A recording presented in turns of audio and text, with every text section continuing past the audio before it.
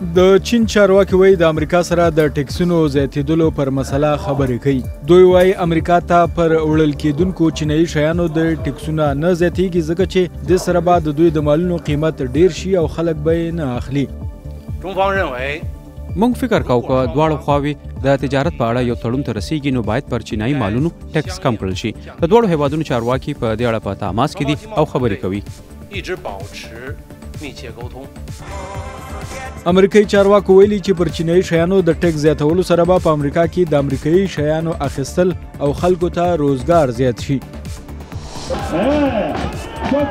په فرانس کې د ترانسپورت اتحادیې د احتجاج له کبله په اکثره ښارونو کې ټرینونه او بسونه ولاړ دي. حکومت اعلان کړی چې د پنشن نظام اصلاح کوي. خو د ترانسپورت د برخې کارکونکي وایي دې سره به د دوی کار زیات او د پنشن پیسې کمې شي.